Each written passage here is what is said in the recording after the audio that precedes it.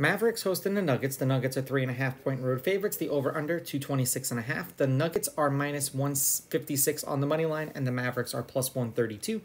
Over-under, forgive me, head-to-head, they've played each other twice this season, both games in Denver, and the Nuggets won both of those games. 125-114, 130-104. As far as the lineups are concerned, Murray, Pope, Porter, Gordon, and Joker, Luka, Kyrie, Jones, Washington, and Gafford, and Luka is listed as questionable with hamstring soreness.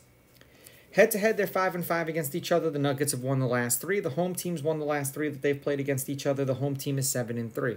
The favorite is won and covered the last three games. The favorite is both 7-3 against the spread and 7-3 on the money line, meaning when they win, they cover. The under is 6-4, and the under 226.5 is 6-4. The last two that they played against each other, which were this season, both went over. For the Nuggets, they are 9-1 in their last 10, 7-3 against the spread. The under is 6-4 in their last 10. They're on a 5-game winning streak. They've covered their last 4. The under's hitting their last 2.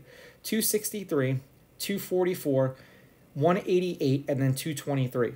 Beating the Jazz by 21, beating the Raptors by 6. Both of those games were at home.